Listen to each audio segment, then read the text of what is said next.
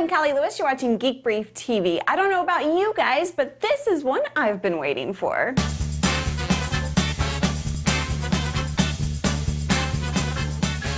Every episode of Geek Brief TV is stored on these drives, plus 4 drives that are installed on 2 different Mac Pros.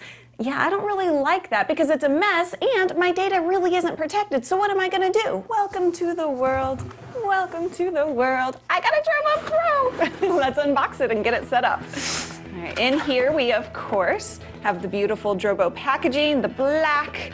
Lift the flap up, and you have your software if you want to install it, and the cables. All right, and you see here, Drobo Pro. Beautiful. Let's see if I'm strong enough to pull this thing out. This has 8 drive bays. Oh, here we go. I need help there. Thank you. All right, now safely undo these. Thank you, Neil. Off camera.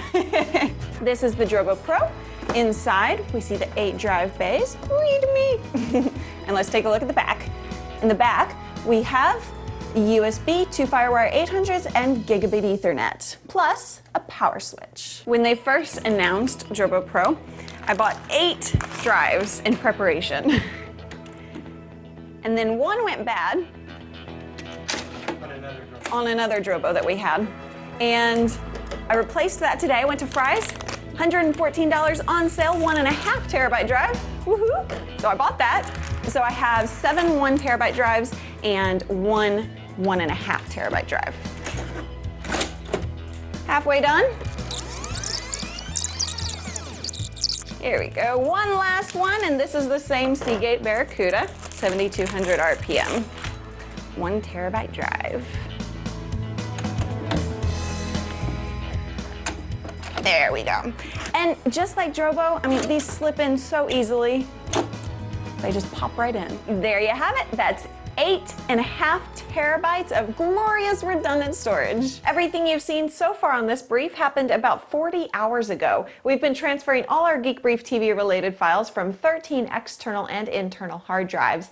One of the Western Digital MyBooks had failed, which means I have to take it to TaylorMark for data recovery. I'm not worried, they're good at getting data back, but 78 master copies of GBTV are missing. Most of those are on the damaged drive, so I'll let you know if we're able to get those back. When we were done copying all those files this afternoon, Drobo Dashboard says I have 6.2 terabytes of storage capacity. I filled up 2.02 terabytes, so I still have 4.17 terabytes before I need to increase capacity. By that time, the price of 2 terabyte drives will have dropped significantly, so this Drobo Pro should take care of the storage requirements of Geek Brief for the next several years. So why did it take 2 days to copy all those files? Is the Drobo Pro slow? No, not one bit. It's by far the fastest Drobo so far, especially when I used it to copy directly from a Mac Pro using the iSCSI Ethernet option. The thing that slowed us down was the 3 external hard drives that only had USB ports. It took 5 or 6 hours to transfer those drives, which each had about 450 gigabytes of data. The drives with FireWire 400 and FireWire 800 were of course much zippier. Now the thing I want to point out with Drobo Pro is the thing that was new to me, iSCSI. The iSCSI Ethernet port is one of the major things that puts the Pro in Drobo Pro. I say that because to use it, you have to have a computer with 2 or more Ethernet ports. Mac Pros have that. You connect the Drobo Pro directly to one of your computer's Ethernet ports using a standard Ethernet cable. You cannot connect it to the network. You then connect your computer to the network using your computer's other Ethernet port. From what I've been able to learn, iSCSI isn't used in consumer devices. It's primarily used in data centers, and it essentially delivers the speed of a fiber channel at a fraction of the cost. I'm dramatically oversimplifying here, but what matters is the speed. We used a free application called AJA System Test to get read-write speeds based on the different connections available on Drobo Pro. There's a link to download it in the show notes at www.geekbrief.tv. With USB, we got a read speed of 15.8 megabytes per second and a write speed of 13.8 megabytes per second. With FireWire 800, we got a read speed of 53.4 megabytes per second and a write speed of 43 3 megabytes per second. But with iSCSI, it was even better. The read speed we got was 73.6 megabytes per second, and the write speed was 78.7 megabytes per second. So here's the question. Why am I so excited about Drobo Pro?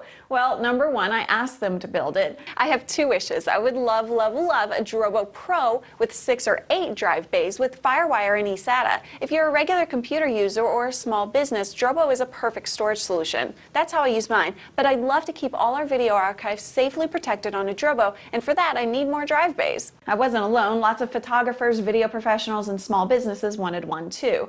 The reason I'm so glad Data Robotics built this is that data is only as valuable as it is accessible. When you have data stored all over the place, there are times it might as well be lost. Just having it all in one spot means I can connect to my data faster, find what I'm looking for easier, and use it to be more productive. Thanks so much for watching. I'm Callie Lewis.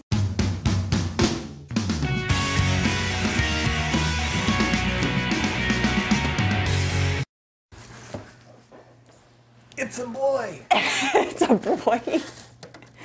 There we go. This is Drobo Pro. So let's take a look. Got in the shot.